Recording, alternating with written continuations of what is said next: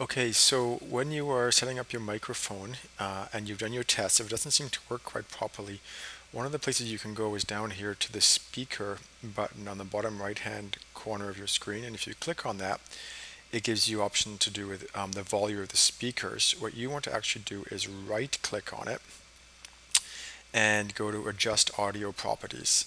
And then that will open a box that gives you lots of different options. You can see here that the volume is already set for Logitech USB headset, which shows the computer has registered the speaker I've plugged in. Sounds is the sounds the computer makes. If you go to audio, you can see what the actual default devices are. So you can see here under sound playback it says USB headset, which is what I'm wearing. Under sound recording it also says USB headset. It's possible it might say something different.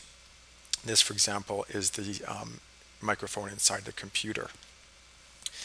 And so that's one place you can check to make sure that that setting is set correctly.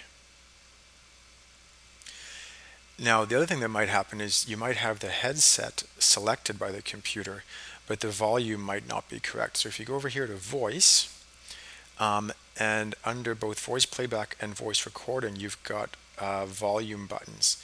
So you can check under voice playback to make sure that the speakers are not muted and that the volume's up nice and high. And you can also go to voice recording to make sure that the recording microphone options are on high and it's also not muted. Both of those will impact whether or not your mic works. You also have a button here that allows you to test the hardware, and if you click on that, it will load up a program that will actually test whether your mic is working.